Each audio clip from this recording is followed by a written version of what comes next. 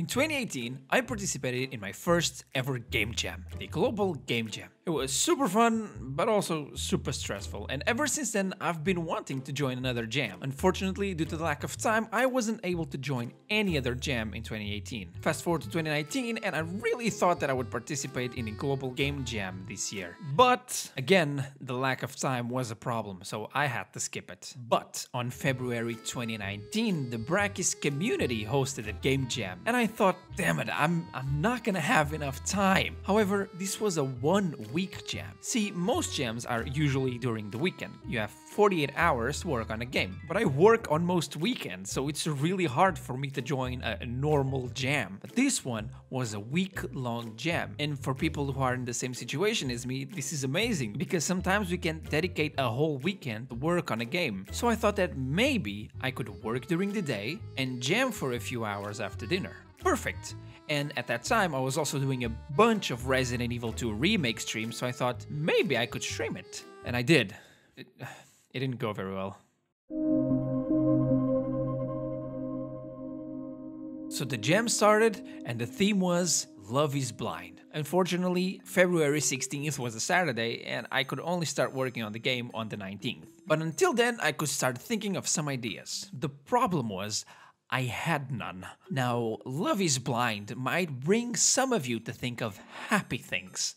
Maybe. But I wanted death, sadness, betrayal. I wanted the darkest side of Love is Blind. I had some ideas, but not enough for a game. Then, a friend of mine, Fabio, who knew I was going to participate in the jam, gave me a neat idea for a game. The idea was you would play with the guy that would have to retrieve different items for different girls. The player couldn't reach any of these items. He would have to talk to a girl, and by falling in love, platforms that would help him get to the item would appear. But by falling in love with another girl, those same platforms would disappear, and others would appear instead. It was a cool idea, and it could have done for really interesting levels, but I was struggling to make it dark. It sounded like a playboy hitting on a bunch of different girls. But the idea of making platforms disappear was intriguing to me. So I grabbed the idea and decided to make something a bit different. A platformer where you would collect hearts, but by collecting those hearts, some platforms would disappear, thus making the game much more challenging. But the ending of the game would also be different depending on how many hearts you have collected. And I also wanted to add enemies, but at this point I wasn't quite sure how they would affect the game. It all depended on the amount of time I had. So this was basically my pitch to everyone on the first stream, and the feedback was positive, so I decided to go with it. We were making a platformer. So, on the first day I worked on the game, I just did the basics, to the best of my abilities. I made a very Minecrafty looking block as a placeholder for the ground, and I also made a very bad looking character during the stream. Then it was time to put it on the Unity engine. Let's just say, things didn't go according to plan. Professional game developer here, everyone shut up! And then programming, which got unnecessarily sexual. Oh, get access, that's what I want. Yeah, raw, whatever. And also didn't go according to plan. Definitely gonna work. Friend, for a guy that is working on a full-fledged platformer, this was a bit embarrassing. I can't make platformers anymore? That's great. But at the same time, it was also kind of hilarious, so that's okay. I'm stupid, I'm sorry. The point is, I fixed it. Eventually. Well, we have a platformer. It took us almost 2 hours to do this. That day I also made an attack animation for our main character, but let's just ignore that. Ignore it! That's so bad. I also implemented a very bad coyote jump, but it worked. Sort of. As long as it works, it's fine. I also added an enemy so that the attack animation would have something to attack. But since I didn't have any art for the enemy, I just made the ground with a red tint. Again, it worked. That's what it matters. By the end of that stream, I had most of the main mechanics implemented. The character worked. I implemented the heart mechanic where a platform would disappear if you grabbed it, and the enemy could be killed with a melee attack. It was getting pretty late, so I decided to head off to bed. Lixie's sleeping. Lixie's going to sleep. On the second day I worked on the game, I decided to do some work before I started the stream. I completely remade the character. Oh my god, that's so cute. And I also added all the animations I was going to need. Now, do you remember that friend that gave me the idea? This guy right here? Well, he also gave me a concept for an enemy. I didn't do any animations, but I did make the in-game version of it. And during the stream, I animated a very simple idle and walking animation. After I made the animation and after a few failed attempts to program the enemy, Reach the target. Stop. I was able to make an enemy that would walk from side to side on a platform, and it was also at this point that I started to question my ability to game dev. Maybe I was just tired. I started the stream very late, and I was trying to make the enemy in a very unnecessarily complicated way, and my friend was like, why don't you do this instead, you goddamn idiot? And I was like, bro, you're smart. This is, you know what, I've been working all day, I'm tired, my brain is working at 10% efficiency. That's why I'm so stupid. By the end of the second stream, we had the enemy implemented and a very rough camera movement and checkpoint system. Instead of having the camera following the player like a traditional platformer, the level would be divided in sections, and every time the player reached the far right of the level, the camera would move to the next section. And it kinda worked. The next day would be the last day to finish the game. Last day, I could only work on the game during the night, and the gem ended at 8 AM on the 23rd, which means that I literally had one more night to work on the game. And just like the previous day, I decided to get some work done before the stream started. Firstly, I made some music and sound effects, and I also worked on the tile set for the game. I was also prepared, or so I thought, to work on it the whole night. So the stream started, and then problems began. The tile map system for Unity doesn't work that great, so I had to do extra work on my tile map. The stream crashed twice. Sorry, goddamn internet exploded yet again. The collider also made weird edges that I didn't need. What is this madness? But it was fine, because now, since most of the main stuff was done, I could finally start working on my favorite part. Level design. However, in the middle of doing the best part of game making, for me at least, things started to go wrong. Remember when I said the camera and checkpoints were a bit rough? Uh-oh. Uh-oh.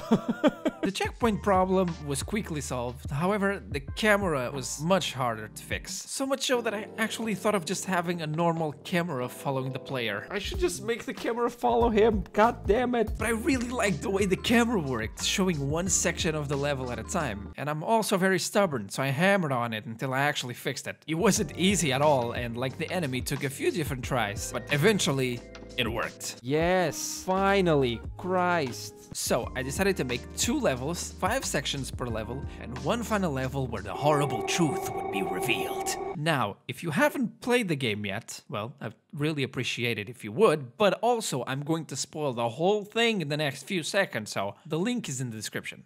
Also, the link goes to an enhanced version of the game. Just keep that in mind, it will all make sense at the end of the video, I promise. Now go play it. Please. So the theme was Love is Blind, and like I said, I wanted to grab the darkest side of that. So the whole plot was that you were a teenage boy in love with this terrible girl, and even though the game might look very happy and fun, in reality you were actually going around the school hallway, murdering everyone. I tried my best to implement the theme in a literal and figurative way. So the love was blind in a way that you didn't even know what you were doing. You were in love and everything had this colorful paint over it. You weren't blind as in you couldn't see, you just didn't see reality as it was supposed to. And love is blind as in the more love you had, the more hearts you collected, the less you saw. Quite literally, as platforms would disappear, making the game more challenging. And by killing the Woofles, the adorable name we came up for the enemies, you were in a way proving your love. That was the whole plot and how it tied up with the theme. After doing all of this, I started implementing the music and the rotating heart pickups that my friend, remember my friend, that one, he made the rotating hearts as well. My bro gave me hearts. And after making the level design of all the levels, including the last one, which was tweaked with some ideas from you guys on the stream, I started working on the main menu and cutscenes, which are basically just an image and text because it's a game jam. Now let's rewind a little bit. My friend, you remember my friend, that one? This guy? After the second stream, he made some fan art for the game, which looked incredible, and I asked him if he could make the portrait of the antagonist for the cutscenes, which he did, because he's awesome. So after I made a quick and terrible looking menu, it was time to work on the cutscenes. I completed the initial cutscene, the first cutscene that plays before the game actually starts, and after that I only had 2 hours left to submit the game. I was feeling great. I want to die. So I wanted 3 different endings. Bad idea for a jam. 1, if you grabbed all the hearts and killed all the enemies, which was the worst ending. 2, if you didn't grab any hearts and left all enemies alive, which was the good ending. And the 3rd one, which was the bad one, was everything in between. After so many problems, I thought this was going to be a nightmare to implement in just 2 hours. But to my surprise, it was a lot easier than I expected. I made the dialogue for the different ending cutscenes, which was a lot of fun. How can I live with myself? This is serious. And I also decided that if you got the good ending, the menu art would change to that drawing that my friend made. After that, I made a couple of tests, realized I completely forgot about the sound effects, but at this point I had no time to implement it, so I built the game and I submitted it 12 minutes before the deadline.